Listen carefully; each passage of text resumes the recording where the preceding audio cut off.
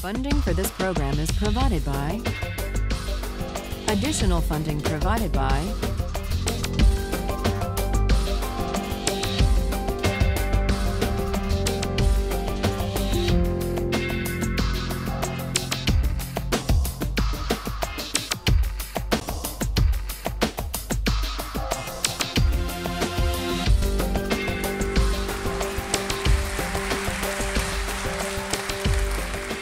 This is a course about justice, and we begin with a story. Suppose you're the driver of a trolley car, and your trolley car is hurtling down the track at 60 miles an hour, and at the end of the track, you notice 5 workers working on the track. You try to stop, but you can't. Your brakes don't work. You feel desperate because you know that if you crash into these 5 workers, they will all die. Let's assume you know that for sure. And so you feel helpless until you notice that there is, off to the right, a side track. And at the end of that track, there's one worker working on the track. Your steering wheel works, so you can turn the trolley car, if you want to, onto the side track, killing the one, but sparing the 5. Here's our first question. What's the right thing to do? What would you do? Let's take a poll. How many would turn the trolley car onto the side track? Raise your hands. How many wouldn't? How many would go straight ahead? Keep your hands up, those of you who would go straight ahead. A handful of people would. The vast majority would turn. Let's hear first. Now we need to begin to investigate the reasons why you think it's the right thing to do. Let's begin with those in the majority who would turn to go onto the side track. Why would you do it? What would be your reason?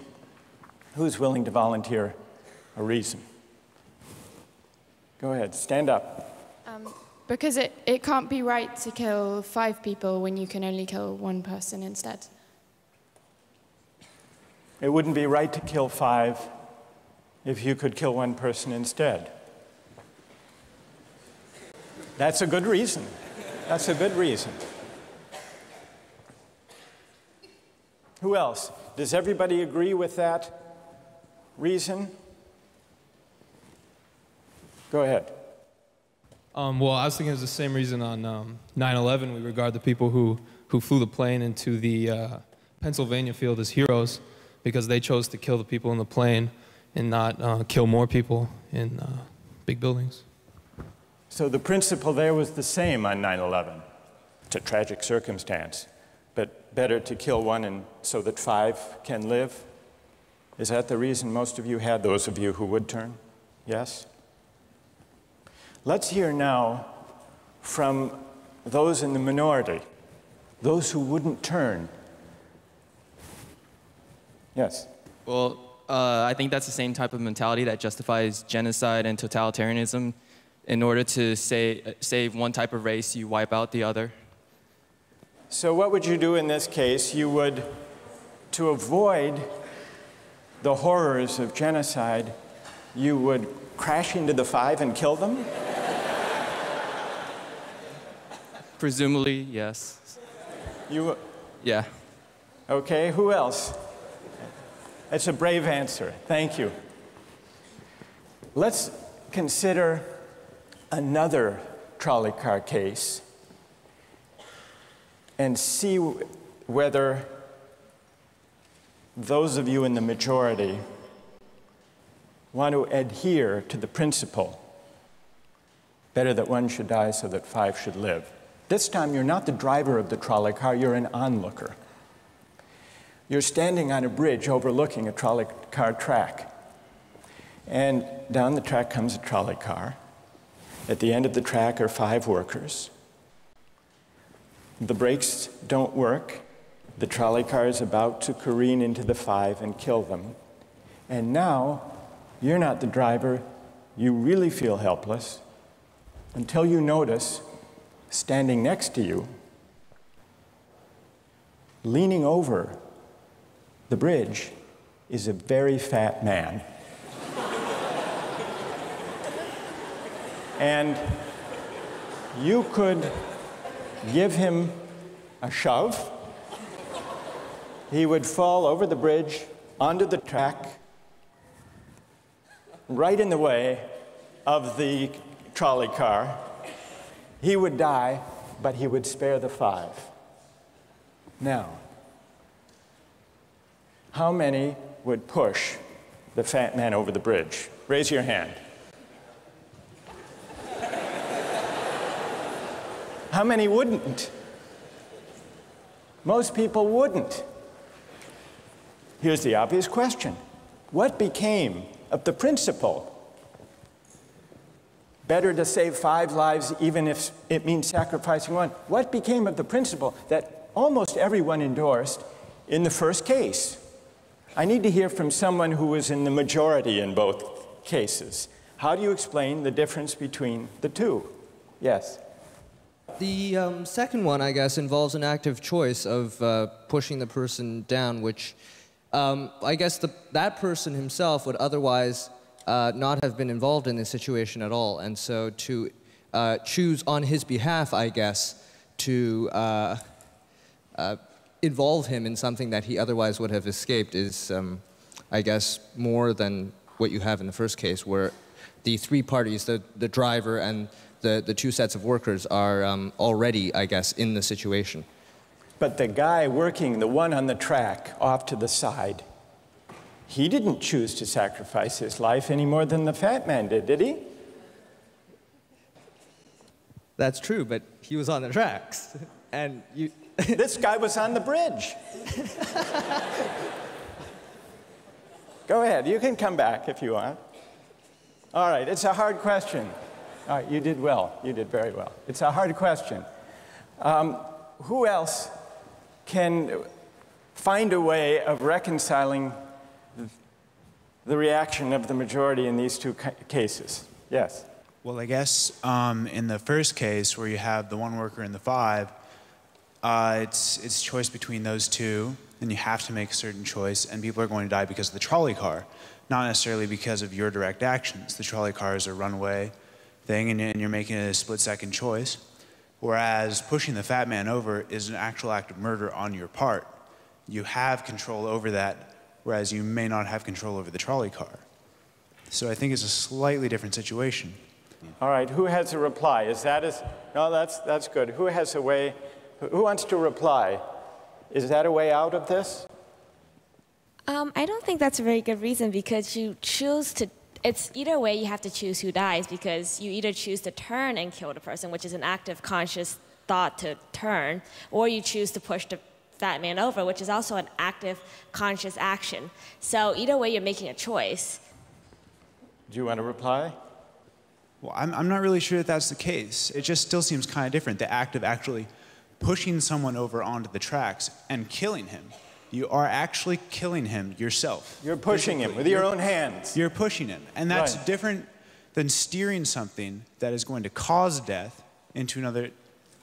You know, it doesn't really sound right saying it now. No, it's good. But I'm up here. It's good. What's your name? Andrew. Andrew. Let me ask you this question, Andrew. Yes. Suppose, standing on the bridge next to the fat man, I didn't have to push him. Suppose he were standing over a trap door that I could open by turning a steering wheel like that.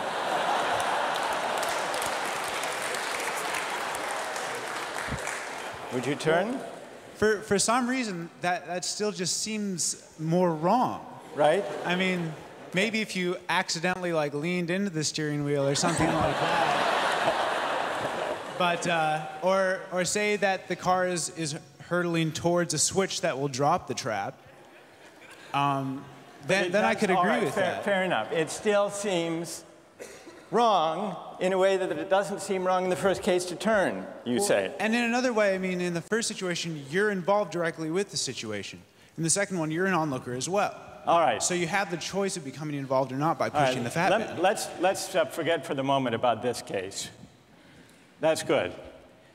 Let's imagine a different case. This time you're a doctor in an emergency room, and 6 patients come to you. They've been in a terrible trolley car wreck.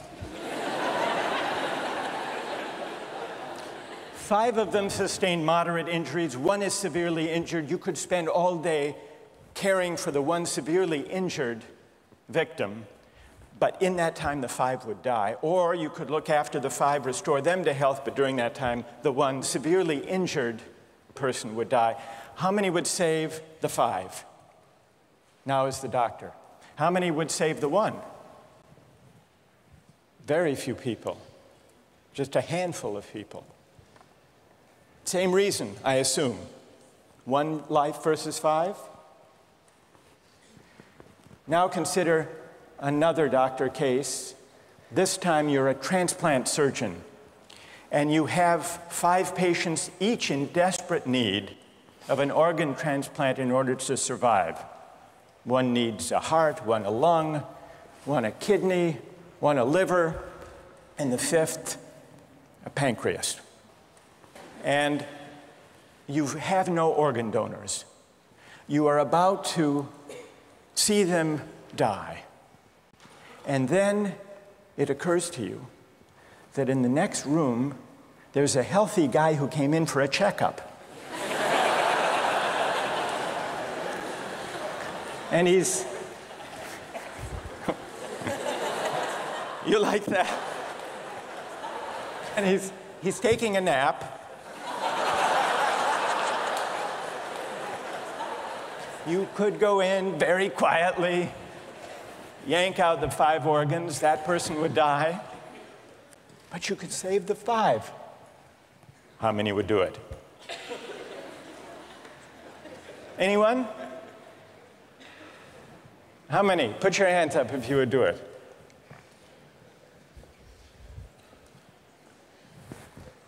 Anyone in the balcony? You would? Be careful, don't lean over too much. What? How many wouldn't? All right, what do you say? Speak up in the balcony, you who would yank out the organs. Why? I'd actually like to explore a slightly alternate possibility of just taking the 1 of the 5 who needs an organ who dies first, and using their 4 healthy organs to save the other 4. That's a pretty good idea. That's a great idea, except for the fact that you just wrecked the philosophical point. Well, let's step back from these stories and these arguments to notice a couple of things about the way the arguments have begun to unfold. Certain moral principles have already begun to emerge from the discussions we've had. And let's consider what those moral principles look like. The first moral principle that emerged in the discussion said, the right thing to do, the moral thing to do, depends on the consequences that will result from your action. At the end of the day, better that 5 should live, even if 1 must die. That's an example of consequentialist moral reasoning. Consequentialist moral reasoning locates morality in the consequences of an act, in the state of the world that will result from the thing you do. But then we went a little further, we considered those other cases, and people weren't so sure about consequentialist moral reasoning. When people hesitated to push the fat man over the bridge or to yank out the organs of the innocent patient, people gestured toward reasons having to do with the intrinsic quality of the act itself, consequences be what they may. People were reluctant. People thought it was just wrong, categorically wrong, to kill a person, an innocent person, even for the sake of saving 5 lives. At least people thought that in the second version of each story we considered. So this points to a second categorical way of thinking about moral reasoning. Categorical moral reasoning locates morality in certain absolute moral requirements, certain categorical duties and rights, regardless of the consequences. We're going to explore in the days and weeks to come the contrast between consequentialist and categorical moral principles. The most influential example of consequential moral reasoning is utilitarianism, a doctrine invented by Jeremy Bentham, the 18th century English political philosopher. The most important philosopher of categorical moral reasoning is the 18th century German philosopher Immanuel Kant. So we will look at those two different modes of moral reasoning, assess them, and also consider others. If you look at the syllabus, you'll notice that we read a number of great and famous books. Books by Aristotle, John Locke, Immanuel Kant, John Stuart Mill, and others. You'll notice, too, from the syllabus that we don't only read these books. We also take up contemporary political and legal controversies that raise philosophical questions. We will debate equality and inequality, affirmative action, free speech versus hate speech, same-sex marriage, military conscription, a range of practical questions. Why? Not just to enliven these abstract and distant books, but to make clear, to bring out what's at stake in our everyday lives, including our political lives, for philosophy. And so we will read these books, and we will debate these issues, and we'll see how each informs and illuminates the other. This may sound appealing enough, but here I have to issue a warning. And the warning is this: to read these books in this way, as an exercise in self-knowledge, to read them in this way carries certain risks. Risks that are both personal and political. Risks that every student of political philosophy has known. These risks spring from the fact that philosophy teaches us and unsettles us by confronting us with what we already know. There's an irony. The difficulty of this course consists in the fact that it teaches what you already know. It works by taking what we know from familiar, unquestioned settings and making it strange. That's how those examples worked. The hypotheticals with which we began, with their mix of playfulness and sobriety. It's also how these philosophical books work. Philosophy estranges us from the familiar, not by supplying new information, but by inviting and provoking a new way of seeing. But, and here's the risk, once the familiar turns strange, it's never quite the same again. Self-knowledge is like lost innocence. However unsettling you find it, it can never be unthought or unknown. What makes this enterprise difficult, but also riveting, is that moral and political philosophy is a story, and you don't know where the story will lead, but what you do know is that the story is about you.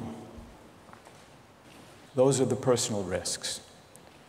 Now what of the political risks? One way of introducing a course like this would be to promise you that by reading these books and debating these issues, you will become a better, more responsible citizen. You will examine the presuppositions of public policy. You will hone your political judgment. You will become a more effective participant in public affairs. But this would be a partial and misleading promise. Political philosophy, for the most part, hasn't worked that way. You have to allow for the possibility that political philosophy may make you a worse citizen rather than a better one, or at least a worse citizen before it makes you a better one. And that's because philosophy is a distancing, even debilitating activity. And you see this going back to Socrates. There's a dialogue, the Gorgias, in which one of Socrates' friends, Callicles, tries to talk him out of philosophizing. Callicles tells Socrates, philosophy is a pretty toy if one indulges in it with moderation at the right time of life. But if one pursues it further than one should, it is absolute ruin. Take my advice, Callicles says. Abandon argument. Learn the accomplishments of active life. Take for your models not those people who spend their time on these petty quibbles, but those who have a good livelihood and reputation and many other blessings. So Callicles is really saying to Socrates, quit philosophizing, get real, go to business school. And Callicles did have a point. He had a point because philosophy distances us from conventions, from established assumptions, and from settled beliefs. Those are the risks, personal and political. And in the face of these risks, there is a characteristic evasion.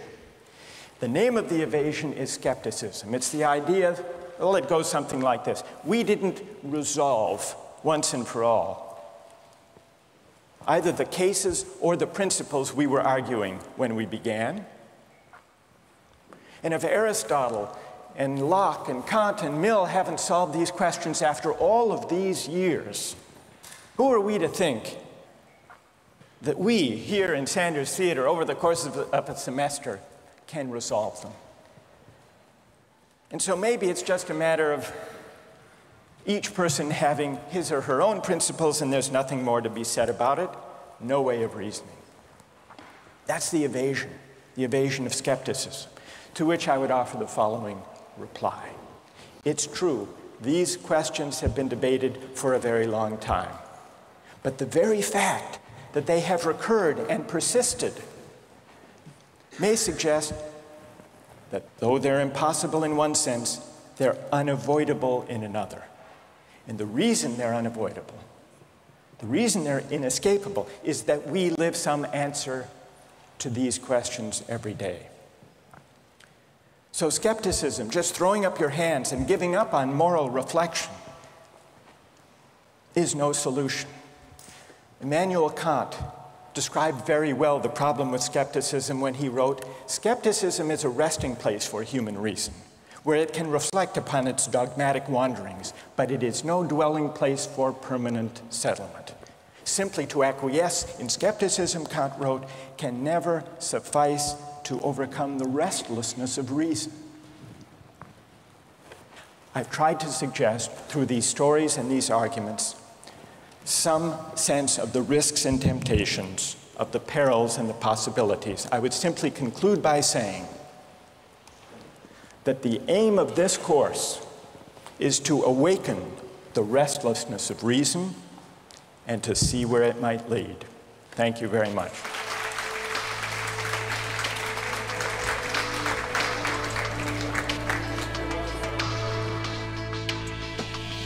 Like, in a situation that desperate, you have to do what you have to do to survive. You have to do what you have to do. You got to do what you got to do, pretty much. If you've been going 19 days without any food, you know, someone just has to take the sacrifice. Someone has to make the sacrifice, and people can survive. All right, that's good. What's your name? Marcus. Marcus. What do you say to Marcus?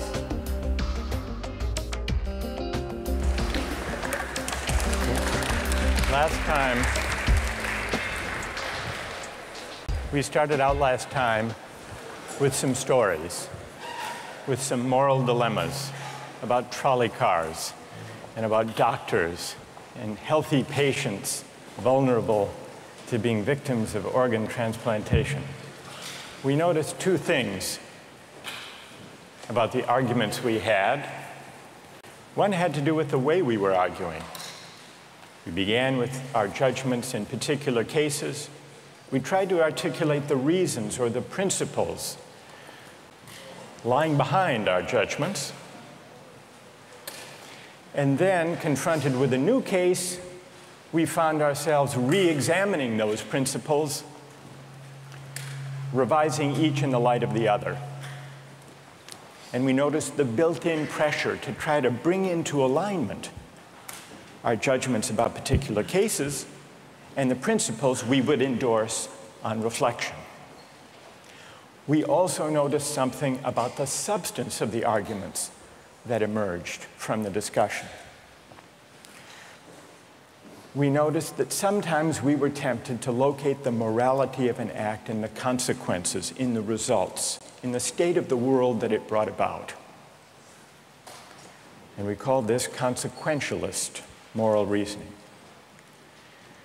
But we also noticed that in some cases, we weren't swayed only by the result. Sometimes, many of us felt that not just consequences, but also the intrinsic quality or character of the act matters morally. Some people argued that there are certain things that are just categorically wrong, even if they bring about a good result, even if they save 5 people at the cost of 1 life. So we contrasted consequentialist moral principles with categorical ones. Today, and in the next few days, we will begin to examine one of the most influential versions of consequentialist moral theory, and that's the philosophy of utilitarianism. Jeremy Bentham, the 18th century English political philosopher, gave the first clear systematic expression to the utilitarian moral theory. And Bentham's idea, his essential idea, is a very simple one, with a lot of morally intuitive appeal. Bentham's idea is the following: the right thing to do, the just thing to do, is to maximize utility. What did he mean by utility? He meant by utility the balance of pleasure over pain, happiness over suffering. Here's how he arrived at the principle of maximizing utility. He started out by observing that all of us, all human beings, are governed by 2 sovereign masters, pain and pleasure. We human beings like pleasure and dislike pain. And so we should base morality, whether we're thinking about what to do in our own lives, or whether as legislators or citizens we're thinking about what the laws should be. The right thing to do individually or collectively is to maximize, act in a way that maximizes the overall level of happiness. Bentham's utilitarianism is sometimes summed up with the slogan, "the greatest good for the greatest number."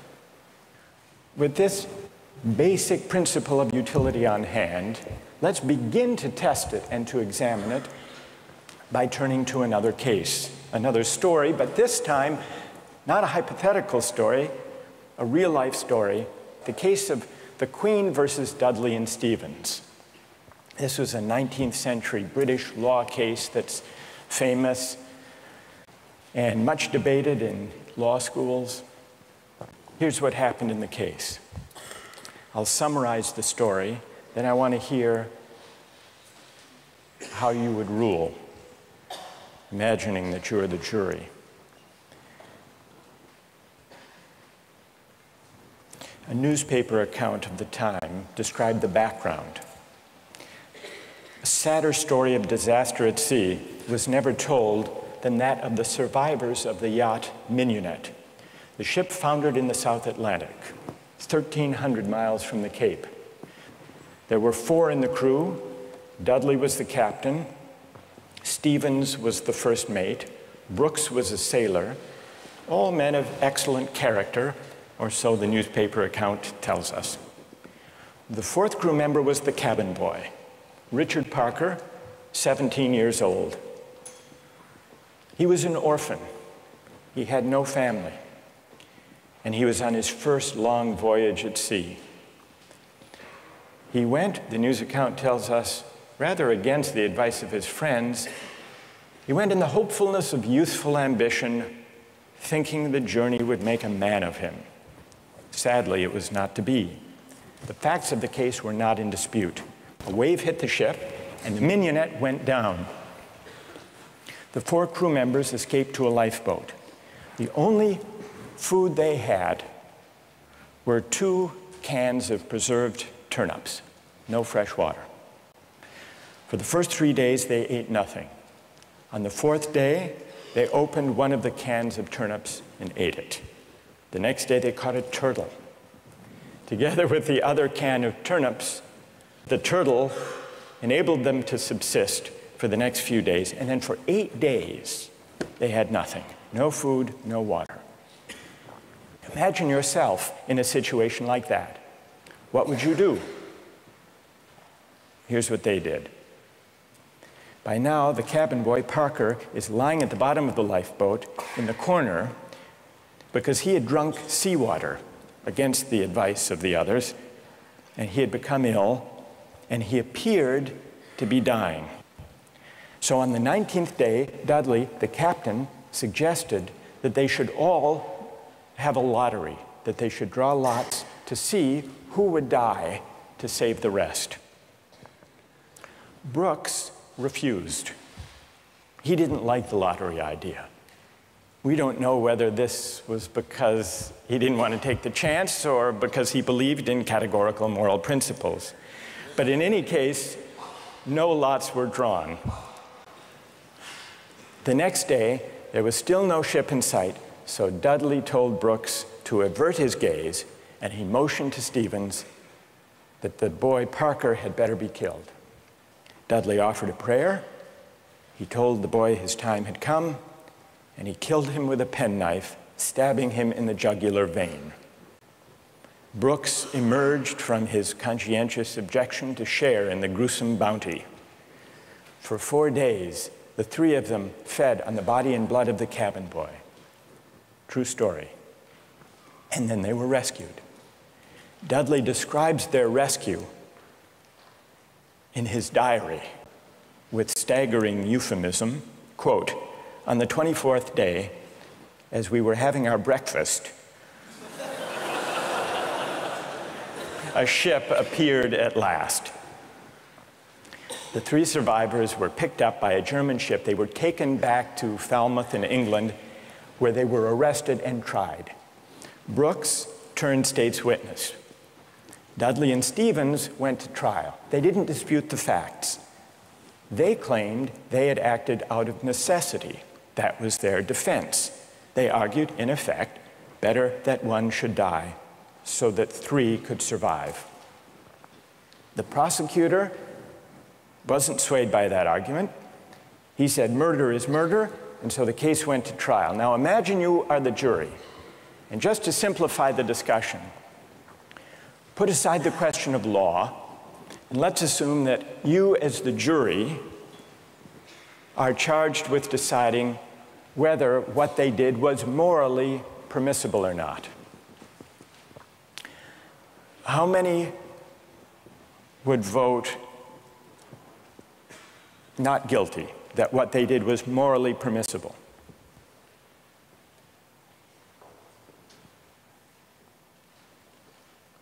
And how many would vote guilty, what they did was morally wrong? A pretty sizable majority. Now let's see what people's reasons are, and let me begin with those who are in the minority. Let's hear first from the defense of Dudley and Stevens. Why would you morally exonerate them? What are your reasons? Yes? I think it is morally reprehensible, but I think that there's a distinction between what's morally reprehensible and what makes someone legally accountable. In other words, you know, as the judge said, what's always moral isn't necessarily against the law. And while I don't think that necessity justifies theft or murder or any illegal act, at some point your degree of necessity does in fact exonerate you from any guilt. Okay, good. Other defenders, other voices for the defense, moral justifications for what they did. Yes? All right, thank you. I just feel like in a situation that desperate, you have to do what you have to do to survive. You have to do what you have to do. You got to do what you got to do, pretty much. If you've been going 19 days without any food, you know, someone just has to take the sacrifice. Someone has to make the sacrifice, and people can survive. Right. And furthermore, from that, let's say they survive, and then they become productive members of society who go home and start like 1 million charity organizations and this and that and this and that. I mean, they benefit everybody in the end. Yeah. So, I mean, I don't know what they did afterwards. They might have gone and like, I don't know, kill more people, whatever. But what? What if they went home and they turned out to be assassins? What if they weren't going home and turned out to be assassins? Well, you'd want to know who they assassinated. That's true, too. That's fair. That's fair. Okay. I want to know who they assassinated. All right, that's good. What's your name? Marcus. Marcus. All right. We've heard a defense, a couple of voices for the defense. Now we need to hear from the prosecution. Most people think what they did was wrong. Why? Yes? One of the first things that I was thinking was, oh, if they haven't been eating for a really long time, maybe they're mentally like affected, and so then that could be used as a defense, a possible argument that, oh, they weren't in the proper state of mind, they weren't making decisions they might otherwise be making. And if that's an appealing argument, that you have to be in an altered mindset to do something like that, it suggests that people who find that argument convincing do think that they were acting immorally. But I want to know what you think. You defend them. You vote. You vote to convict, right? Yeah, I don't think that they acted in a morally appropriate way. And why not? What do you say? Here's Marcus. He just defended them. He said, you heard what he said. Yes. Yes. That you've got to do what you've got to do in a case like that. Yeah. What do you say to Marcus? That there's no situation that would allow human beings to take the idea of fate or the other people's lives in their own hands, that we don't have that kind of power. Good. Okay. Thank you. And what's your name? Britt. Britt? Yes. Okay. Who else? What do you say? Stand up. I'm wondering if Dudley and Stephen had asked for Richard Parker's consent in, dying, if that would that exonerate them from an act of murder? And if so, is that still morally justifiable? That's interesting. All right, consent. Wait, hang on. What's your name? Kathleen. Kathleen says, suppose they had asked, what would that scenario look like? So in the story, Dudley is there, penknife in hand, but instead of the prayer, or before the prayer, he says, Parker, would you mind? We're desperately hungry, as Marcus empathizes with. We're desperately hungry. You're not going to last long anyhow. Yeah. You can be a martyr. Would you be a martyr? Yeah. How about it, Parker? Then what do you think? Would it be morally justified then? Suppose Parker, in his semi-stupor, says, okay.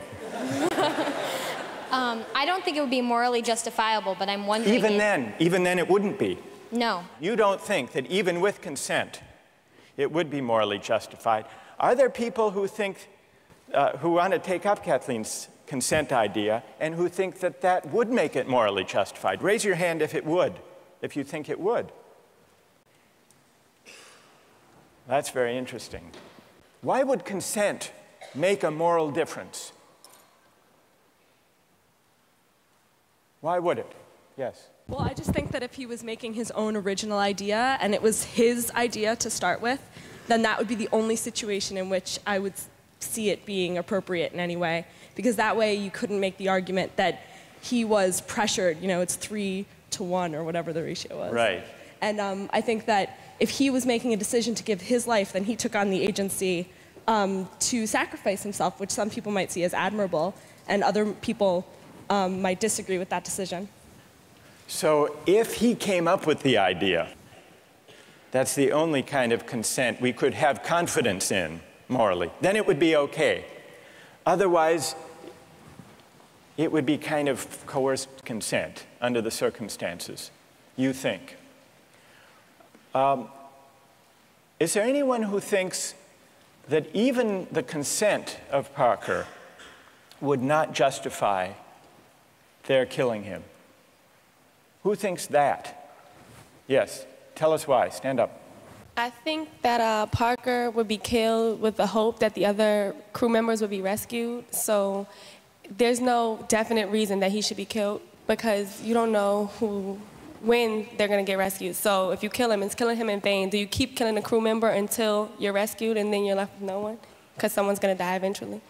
Well, the moral logic of the situation seems to be that they would keep on picking off the weakest, maybe, one by one, until they were rescued. And in this case, luckily, they were rescued when 3 at least were still alive. Now, if Parker did give his consent, would it be all right, do you think, or not? No. No. It still wouldn't be right. And tell us why it wouldn't be all right. First of all, cannibalism, I believe, is morally incorrect. So you shouldn't be eating a human anyway. So cannibalism is morally objectionable as such. So then, even on the scenario of waiting until someone died, still it would be objectionable. Yes, to me personally. I feel like it all depends on one's personal morals. And like, we can't sit here and just, like, this is just my opinion. Of course, other people are going to disagree. But well, we'll see. Let's see what their disagreements are, and then we'll see if they have reasons that can persuade you or not. Let's try that. All right.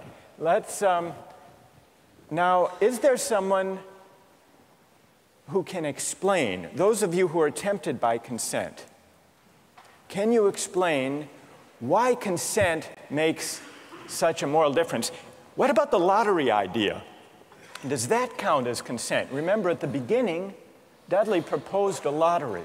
Suppose that they had agreed to a lottery, then how many would then say it was all right? Suppose there were a lottery, cabin boy lost, and the rest of the story unfolded. Then how many people would say it was morally permissible?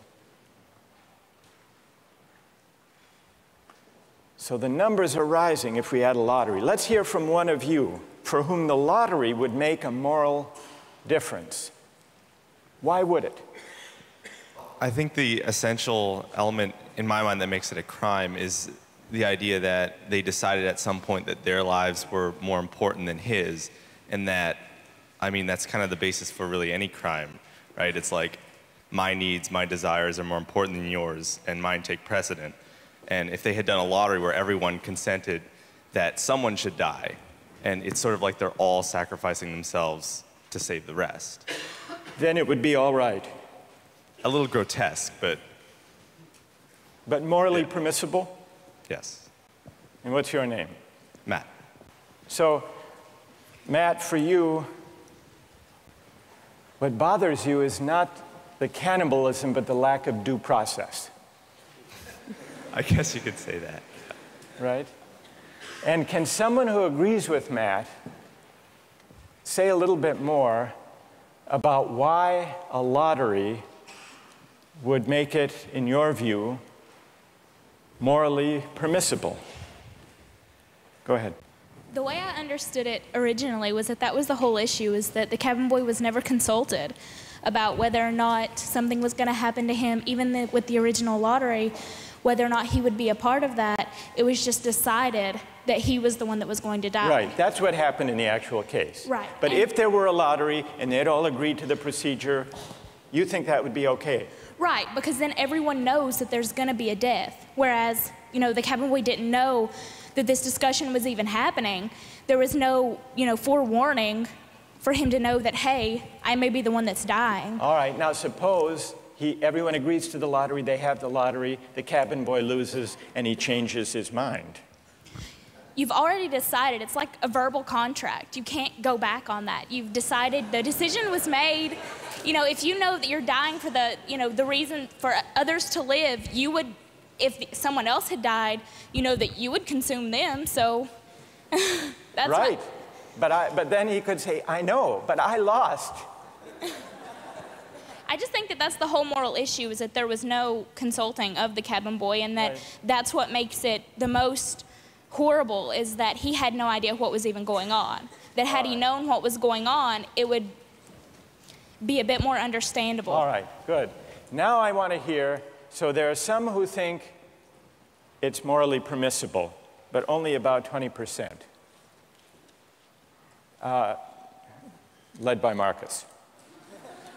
Then there are some who say the real problem here is the lack of consent, whether the lack of consent to a lottery, to a fair procedure, or, Kathleen's idea, lack of consent at the moment of death. And if we add consent, then more people are willing to consider the sacrifice morally justified. I want to hear now, finally, from those of you who think even with consent, even with a lottery, even with a final murmur of consent by Parker at the very last moment, it would still be wrong. And why would it be wrong? That's what I want to hear. Yes? Well, the whole time I've been leaning all towards the categorical moral reasoning.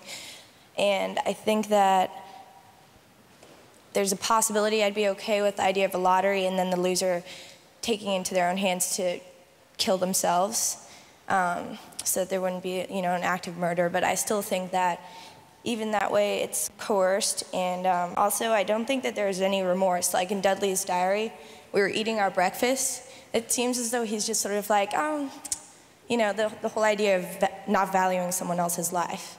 So that makes me feel like I have to take the categorical. You want to throw stand. the book at him when he lacks remorse or a sense of having done anything wrong. Right. So, all right, good. Any other defenders of who say it's just categorically wrong, with or without consent? Yes, stand up. Why? I think undoubtedly the way our society is shaped, murder is murder. Murder is murder in every way, and our society looks at murder down on it in the same light, and I don't think it's any different in any case. Good. Let me ask you a question. There were 3 lives at stake versus 1. Okay. The one, the cabin boy, he had no family, he had no dependents. These other 3 had families back home in England. They had dependents. They had wives and children. Think back to Bentham. Bentham says we have to consider the welfare, the utility, the happiness of everybody. We have to add it all up. So it's not just numbers 3 against 1. It's also all of those people at home. In fact, the London newspaper at the time and popular opinion sympathized with them, Dudley and Stevens.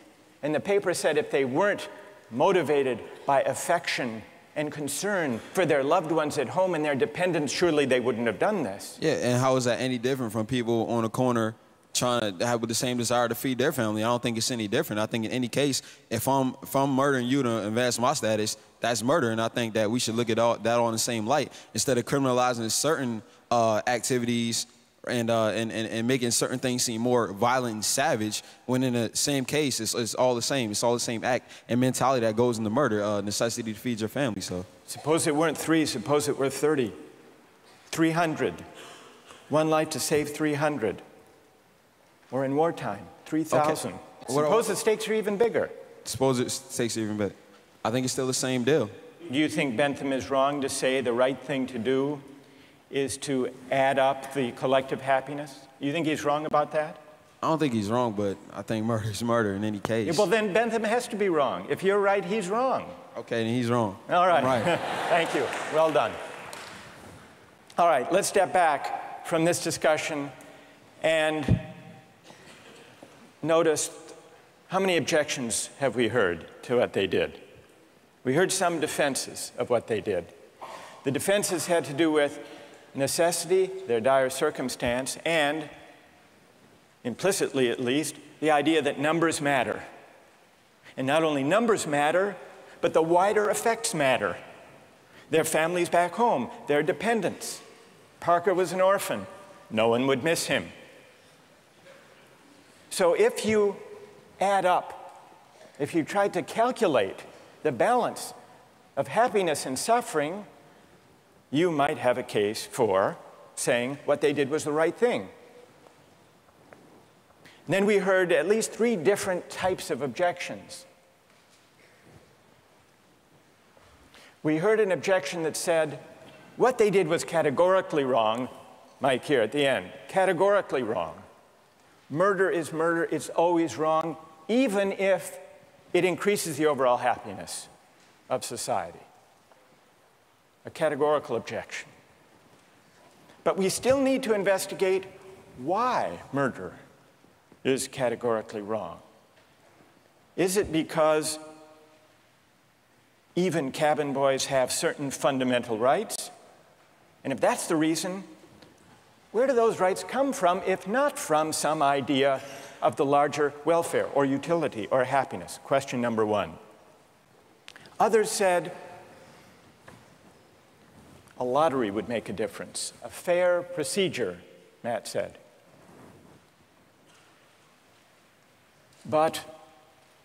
And some people were swayed by that. That's not a categorical objection exactly. It's saying everybody has to be counted as an equal, even though at the end of the day, one can be sacrificed for the general welfare. That leaves us with another question to investigate. Why does agreement to a certain procedure, even a fair procedure, justify whatever result flows from the operation of that procedure? Question number 2. And question number 3, the basic idea of consent. Kathleen got us onto this. If the cabin boy had agreed himself, and not under duress, as was added, then it would be all right to take his life to save the rest. And even more people signed on to that idea. But that raises a third philosophical question. What is the moral work that consent does? Why does an act of consent make such a moral difference that an act that would be wrong, taking a life without consent, is morally permissible with consent? To investigate those 3 questions, we're going to have to read some philosophers. And starting next time, we're going to read Bentham and John Stuart Mill, utilitarian philosophers. Don't miss the chance to interact online with other viewers of Justice. Join the conversation, take a pop quiz, watch lectures you've missed, and learn a lot more. Visit justiceharvard.org. It's the right thing to do.